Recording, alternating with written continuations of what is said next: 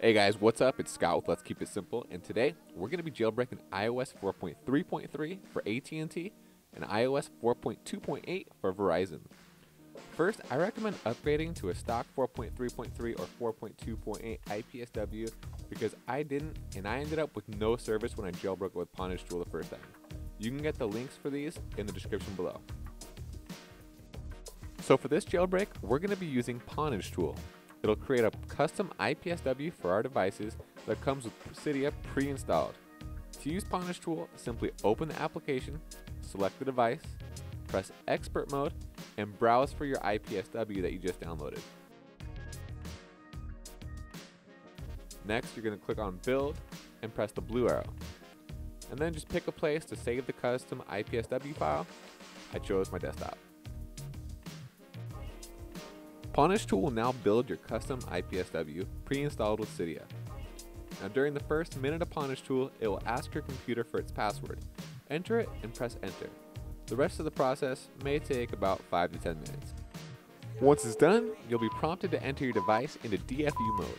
It gives you about a 5-second notice, which I almost always miss, and walks you through steps to put your device into DFU mode. And if you mess up like I did, don't worry, it'll ask you if you want to try it again.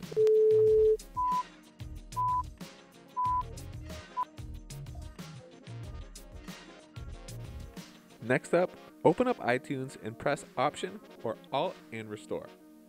Then browse for the custom ipsw you just made and let iTunes do the rest.